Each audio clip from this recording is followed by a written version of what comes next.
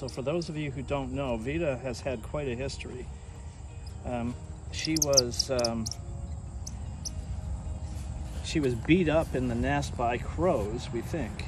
The skin on her head, all the way back to the nape of her neck, was peeled right off. Her one eye was swollen shut, and we didn't know if she would see out of that eye because it was all bloody inside and whatnot.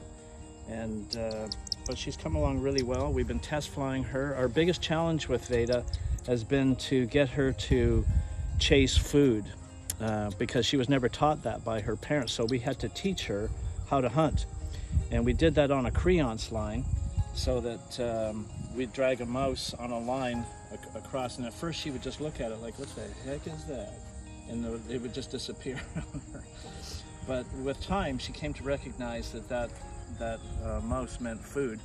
And recently she's been just totally aggressive with it. You could run as fast as you could go with the lure, and there was no keeping it away from her. So she's going to be okay. She's going to be able to hunt, catch her own food, and we're here today to release her.